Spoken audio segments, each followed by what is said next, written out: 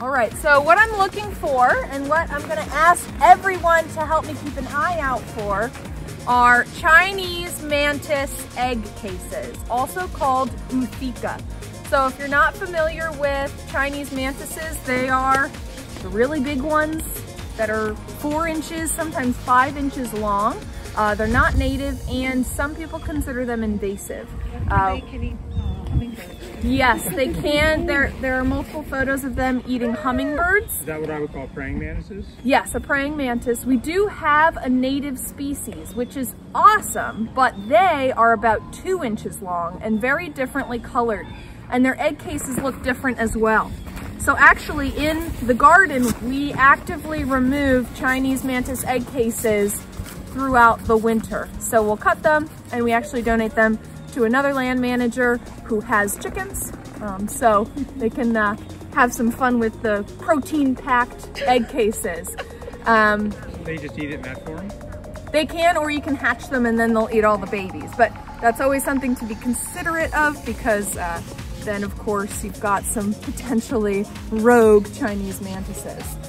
So the problem with Chinese mantises is a lot of their size. So when we compare 2 inches to 4 to 5 inches, that appetite, very, very different. So the Chinese mantises are eating larger things, they're eating more things, and also there are many, many, many more of them. Each year in the garden we remove about 200 Chinese mantis egg cases, and I have only ever found 2 of our native mantis egg cases. So a lot of people say, well, they're acting as predators in the garden, and you say, yes, well, maybe a little bit too well. So ultimately, we're not going to be able to get rid of them, but we can have a local effect. So, you know, sometimes people are going through their gardens and they'll see a pile of butterfly wings. I can guarantee if you look whoop, right up from there, you'll find a Chinese mantis, where our native mantises are not big enough to consume that much. So they have much less of an effect on our pollinators, and they're eating things that are smaller, like scales or mites or other things that we generally consider pests. But they are generalists, so they'll eat whatever they can get their hands on. But again, they're not eating quite as much. So Chinese mantis egg cases look like little round tan styrofoam balls. You're usually going to find them wrapped around thin stems of perennials or small twigs, things like that.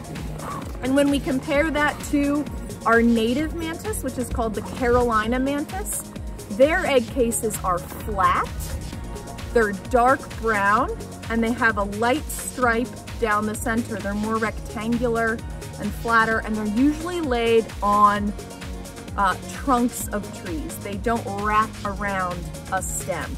So I highly doubt we'll find one of those. Maybe we'll get lucky, but let's keep our eyes out for the round tan styrofoam balls on small little twigs and stuff as well. So funny thing, I find praying mantises hatching when I'm harvesting wineberries. All the time. Yeah. All the time. I always have to be careful when I'm picking them to make sure they get in my little baggie, and then I have to try to get the little half-inch or 1-inch praying mantis, less than an inch out of there. Interesting. So I know there's interesting. wineberries like right up behind there, so maybe on the way out we can. That seems like a perfect, those really thin canes at the end feel like a perfect place for that little Chinese mantis to lay.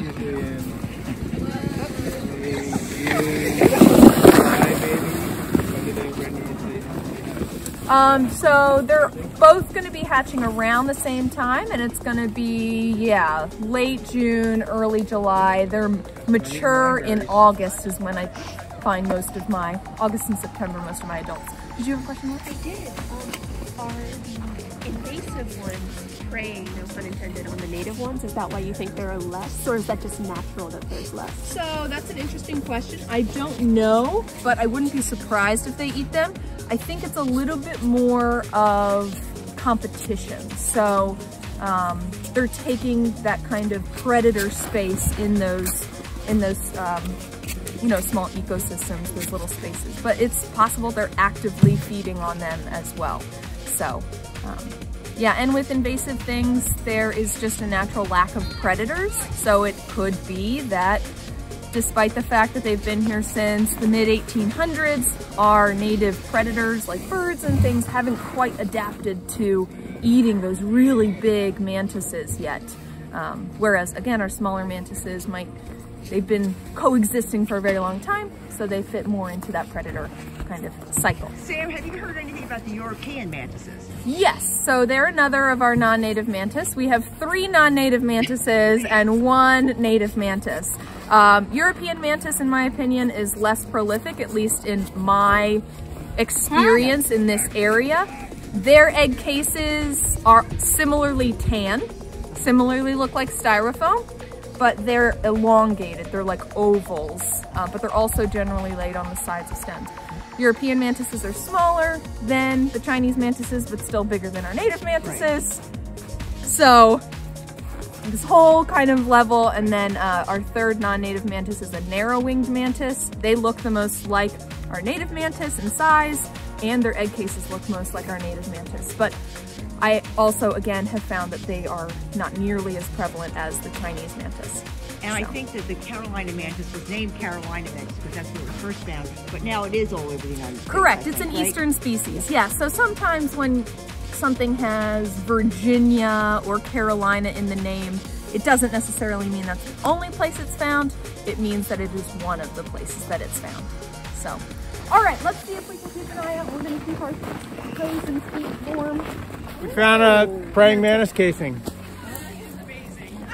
Just in time. It was a premonition. Very end. All right, everyone. So here we have Chinese mantis egg case, or Uthika.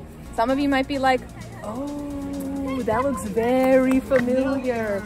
But, so if I can pass it around, feel free to kind of squeeze it. It does feel like styrofoam. And it's got that tan, light tan color. And see how round it is. Well, fairly round, especially compared to the native mantis egg case. So it is interesting. These can be used by downy and hairy woodpeckers sometimes. Sometimes you'll see one with a hole right here, and that means that a woodpecker has come through, destroyed it, and got all the yummy guts out of there. But I don't think that that is a reason to keep them, especially if you are gardening with wildlife in mind in all of these other ways. So, there it is. Don't let that little thing surprise you. We had one in our pond one year, and we weren't quite, this was a long time ago, we weren't sure what it was. And they all came out in July, I think it was. Unbelievable how many were in there, and how fast they grew. Each one of these probably has a couple hundred. They're so teeny tiny, and they emerge looking like itty bitty mantises because they have something called hemimetabolous metamorphosis, which is a very, very long word for essentially saying they don't have a caterpillar phase, they don't have a larval phase. So when we talk about butterflies, you know, they've got caterpillar, chrysalis, and then adult. When something is hemimetabolous, it goes through incomplete metamorphosis. That means that it's got an egg phase, which is, you know, the eggs are inside of this Uthika, the case. But then when they emerge, they look very much like the adult.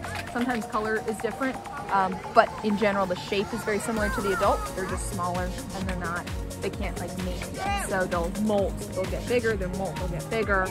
And then in their final stage, that's when they can mate and they can fly. So. Because if they weren't scary enough already, I didn't know they could fly. Oh yeah, they're not very good at it, but they can. Yeah, they can fly. It's kind of, it is bizarre. I'm like, that's a dinosaur. That's a very, very small dinosaur. Yeah. So, I'm taking this with me.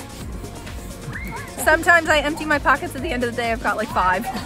Just as long as you get rid of them before they hatch in your car. Yes. So if we happen to find them while we're walking along, what's the best thing for us to do to keep rid of them? So you can step on them if you don't want to take them out. You can put them on the ground, give them a nice stomp. What do you do if you take them out? Or if you take them out, you can put them in the freezer, or you can double bag them. So.